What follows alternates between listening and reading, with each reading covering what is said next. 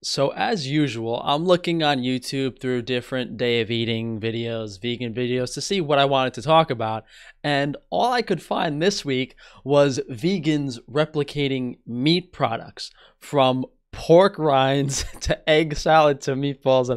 And I thought it was just too much. And we've talked about this girl before, Hale Burns. And I'll be honest, like if I was, desperate, like I didn't jerk off for 10 hours, hey, I might go for some of these lovely vegan ladies, but if I was in a correct state of mental clarity, I think that would be on the back burner. But let's get started and see how we make the vegan barbecue pork rinds. Here's how to make vegan barbecue pork rinds. You'll need a few sheets of rice paper, cut them in half and into smaller sections. They should look like this. We want to hear your real voice. Now heat up some oil and fry your sheets. We want to hear it. And then make your seasoning mix. So we're frying rice paper in vegetable seed oil. Celery salt, ground mustard, onion powder, garlic powder, Putting a dozen salt. seasonings on it to make it taste okay. Throw these in a bag, add your seasoning, and shake. Same satisfaction you get from a pork rind, but no pig. Same satisfaction you get from a pork rind. How is that even possible? It's rice paper and seasonings when pork rinds are super high in fat and they have some protein. We call this papad in India, and it's a very popular side snack. Yeah, is that why everyone in India is so short? Do you have a cookbook or website? Because the more I watch you, the more I want your recipe. This has got to be a fake comment. One, because there's like 2 ingredients in that recipe: the rice paper and the seasoning components. Oh God, this is ridiculous. We call this chicharron in Hispanic culture, but this looks so good. Are her subscribers real? Are these real views? This is ridiculous. This is so good. I hate pork rinds, but this looks so good. All right, here we got some real dudes in the chat. Vegan pork rinds. Oh my God, this is insane. This is insane. This is actually pretty funny. So next up is egg salad. And look, I get it. When they start making like vegan burgers and vegan pizza, you can kind of give them a little bit of crap. But when they start doing pork rinds and egg salad, it's getting a bit crazy. You can tell their brain is craving more and more of that sweet cholesterol. The best vegan egg salad. First is the tofu. I like to use a combination of soft and medium tofu because I find it just gives the best texture for this dish. Moderate and then if you high want, estrogen you can definitely content? throw in some firm tofu. It would change it up a bit, but I'm sure it would be great as well. Just play around. Do we need to vary the estrogen release throughout the day so we want to play with vegan boys at all times? And find the texture that you like. So I'm using about half a block of each. So half a block of medium, half a block of soft tofu. So go ahead and add those to a good sized mixing bowl. This is where we're gonna be adding all of the ingredients and mixing it up. So I'm usually more of a firm or extra firm tofu kind of guy. It just works better for what I like to cook with it. I like the texture better.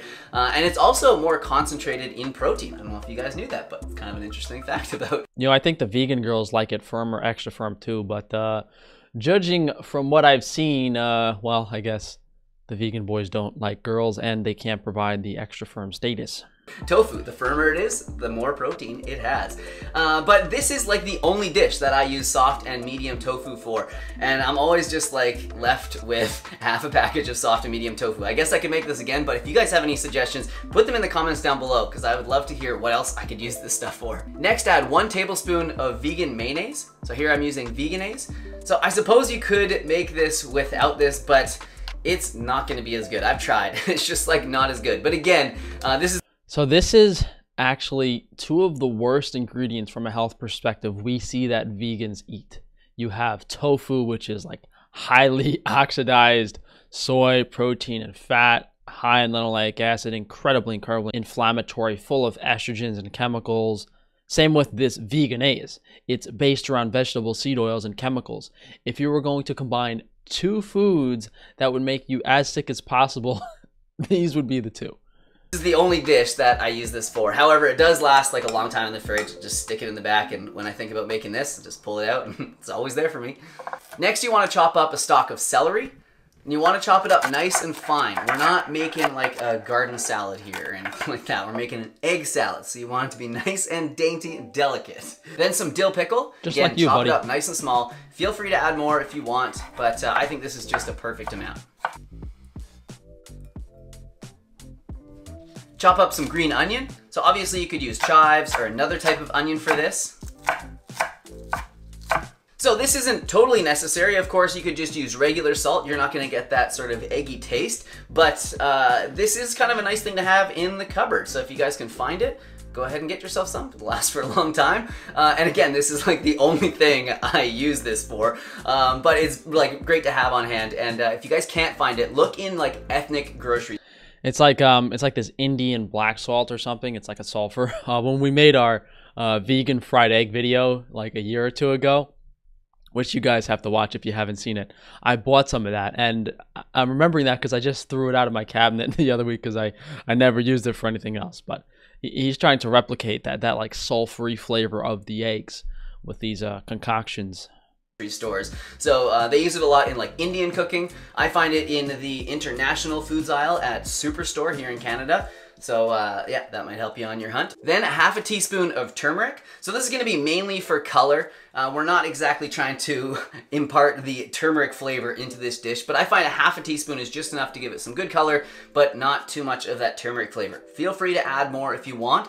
Turmeric is... This is a thing that I don't like that a lot of food companies do. And it's not specifically with vegan foods, but they'll add some type of like pigment or coloring just to make the food look more like it's supposed to. But the flavonoids and compounds in that coloring are actually harmful and damaging to the body, to the liver. And it's a big reason why I can't eat, like, I would say 60 to 70% of the packaged foods in, you know, an organic market like Whole Foods, is solely because of all of the ingredients they're adding to make it colored.